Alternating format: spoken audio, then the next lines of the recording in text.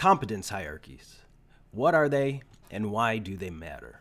But yeah, in that chapter I talk a lot about lobsters, which I kind of have an affinity for lobsters, and because they, well, the short story is that when a lobster loses a fight, because they're fighting all the time for dominance, let's say, in their hierarchies, he kind of crunches down, so he looks smaller. When he wins a fight, he stretches out, looks bigger, and so he's signaling to other lobsters the tally of his victories, let's say. So if a lobster has won a fight, he's more likely to win the next fight than you would calculate from having a tally of all his previous defeats and victories. And if he loses a fight, then he's more likely to lose the next fight. So that's that Matthew principle at work. Okay, so you think, well, so what? So what does that have to do with anything? It's like, okay, here, part of the kicker is, well, the lobster runs on serotonin, neurochemical. And if the lobster loses, the serotonin levels go down, and if he wins, the serotonin levels go up. And when the serotonin levels go up, he stretches out, and he's a confident lobster.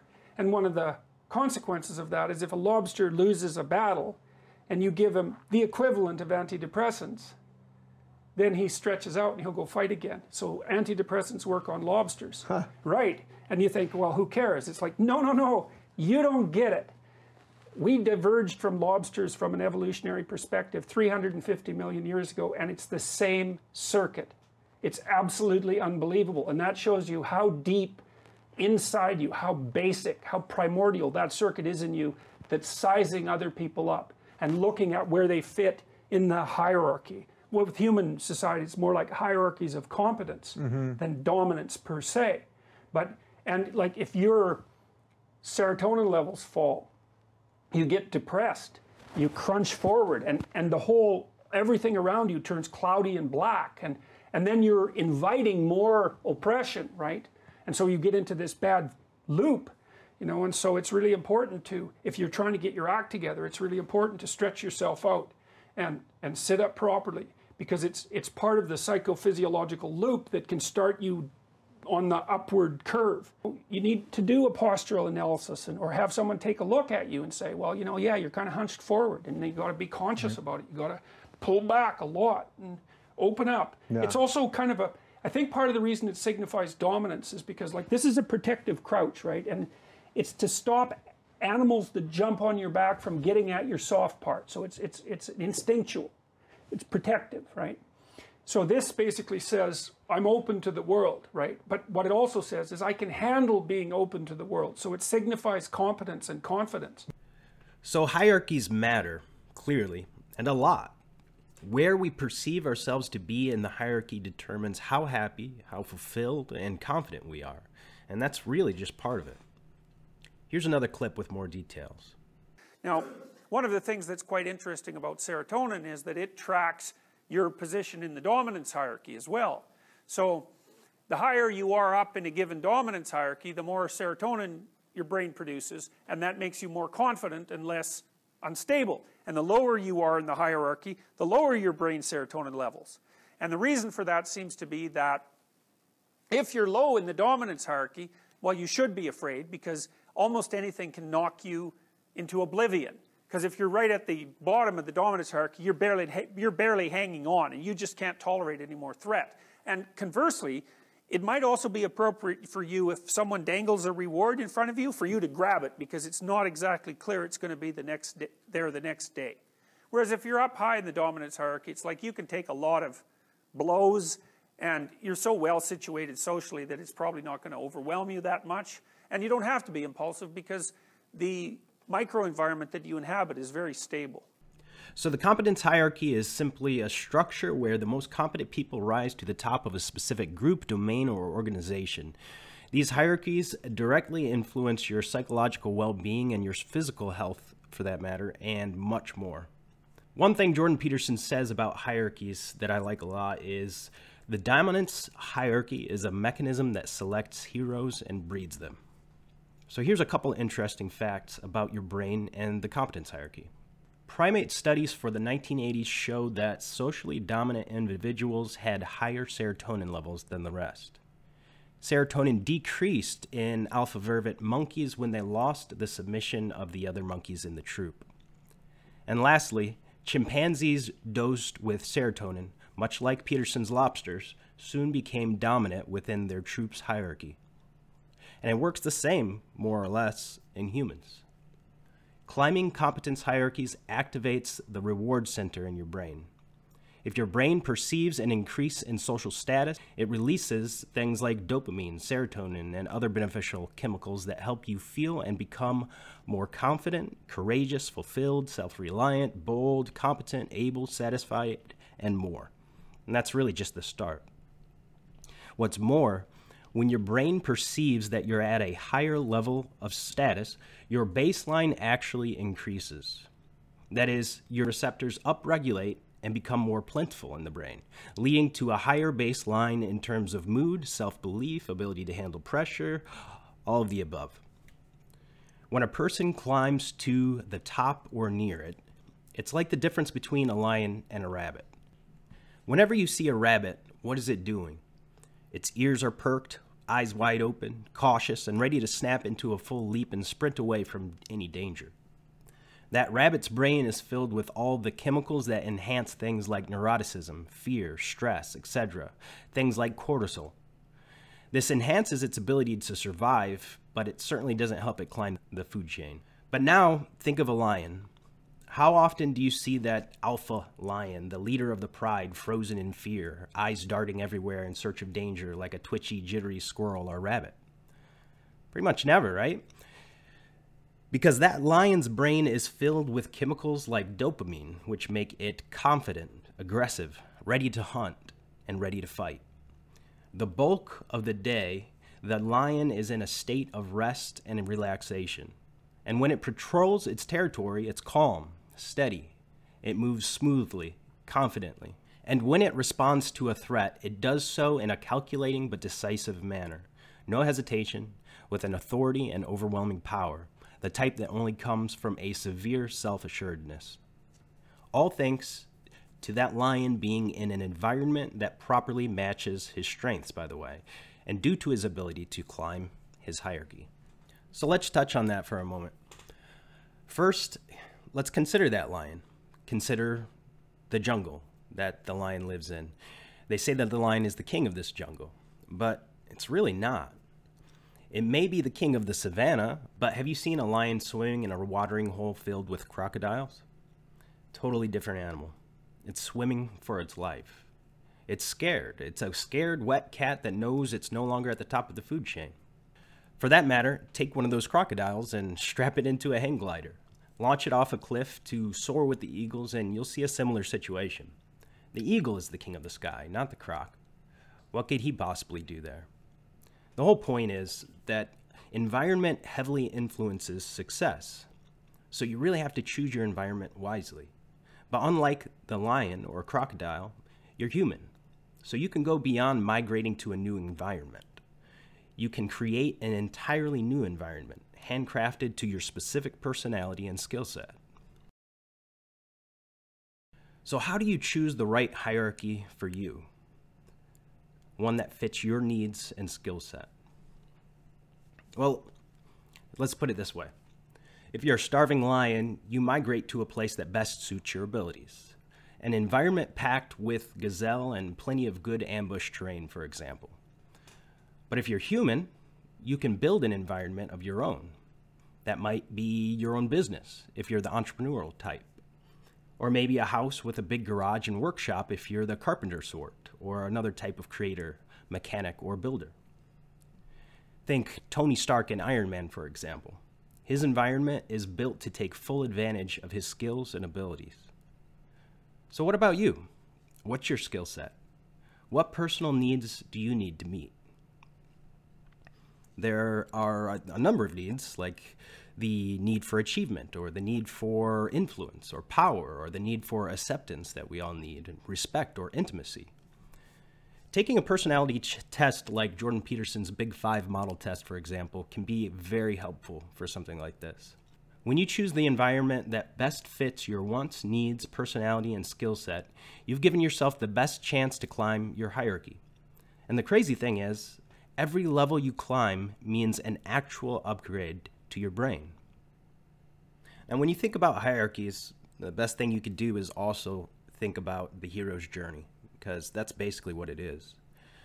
The hero removes himself or herself from society, journeys deep into the wilderness or cave or ocean, or all of the above, and slays the dragon, returning to society with treasures to share.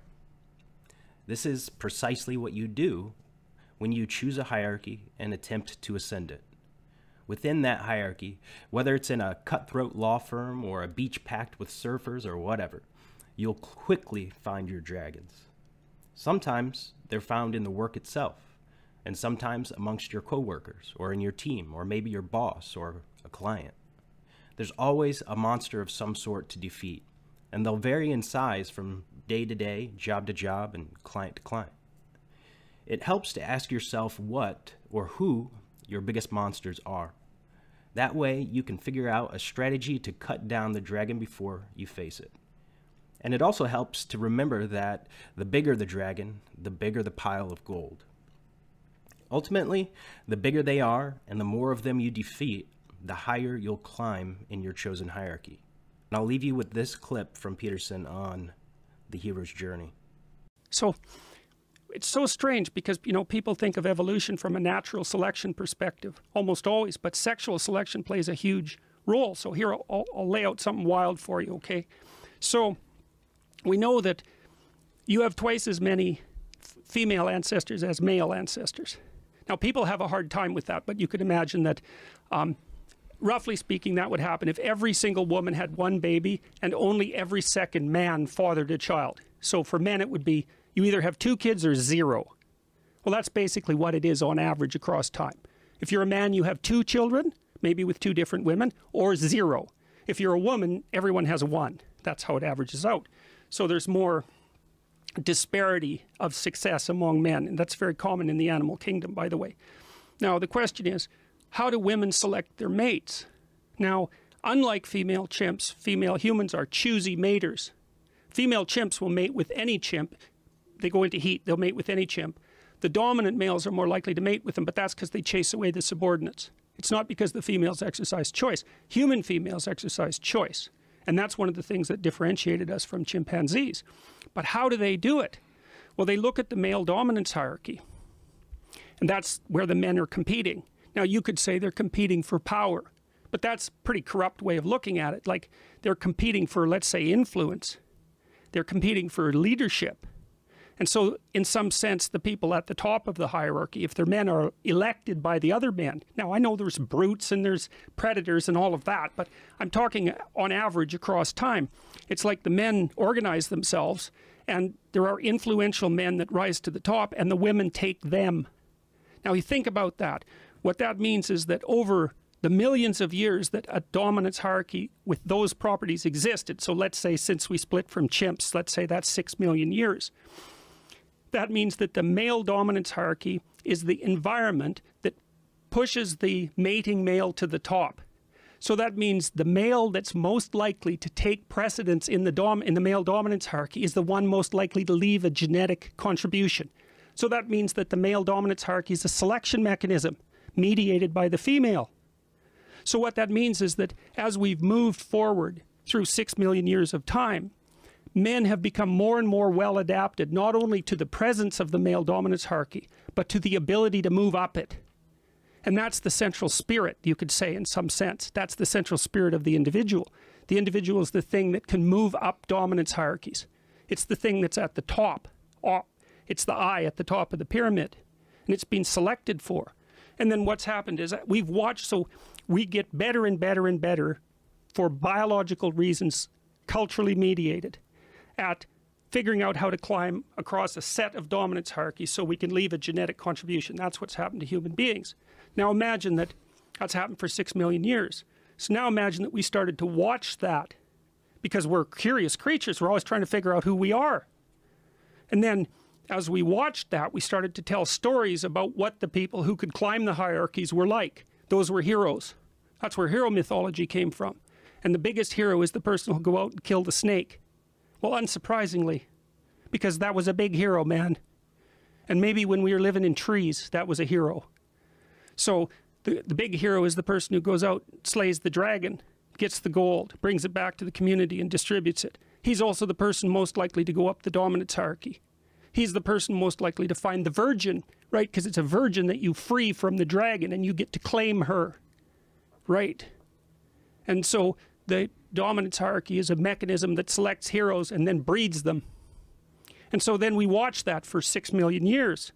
We start to understand what it means to be the hero. We start to tell stories about that. And so then not only are we genetically aiming at that with the dominance hierarchy as a selection mechanism mediated by female choice, but our stories are trying to push us in that direction.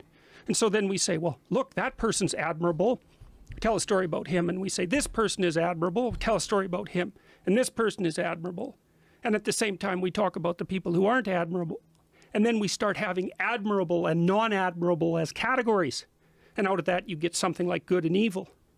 And then you can start to imagine the perfect person. That would be not only so, it would be you take 10 admirable people and you pull out someone who's meta-admirable. And that's a hero. That becomes a religious figure across time. That becomes a savior, a messiah across time as we conceptualize what the ideal person is. And in the West, here's how we figured it out. We said the ideal person, the ideal man, is the person who tells the truth. And what that means is that's the best way of climbing up any possible dominance hierarchy in the way that's most stable and most lasting. That's the conclusion of Western culture. So there's this story, King Arthur. There's this story of King Arthur. They're all in a round table, right? King Arthur and his knights, they're all equals. They're all superordinate, but they're all equals. And they go off to look for the Holy Grail. And the Holy Grail is the container of the redemptive substance, whatever that is. It might be the cup that Christ used at the Last Supper, or it might be a chalice that was used to capture his blood on the cross, right, when he was pierced by a sword. The stories differ, but that's the Holy Grail, and the Holy Grail is lost. That's the redemptive substance, and the knights of King Arthur go off to search for the Holy Grail, but they don't know where to look. So where do you look when you don't know where to look for something you need desperately but have lost? Well, each of the knights goes into the forest at the point that looks darkest to him. And that's Jungian psychoanalysis in a nutshell. It's like that which you fear and avoid, that which you hold in contempt, that which disgusts you and that you avoid. That's the gateway to what you need to know. There's nothing New Age about that. That's for sure. Now, Jung, when he started this endeavor, he started with this. This is part of the notebooks from the Black Book. He said,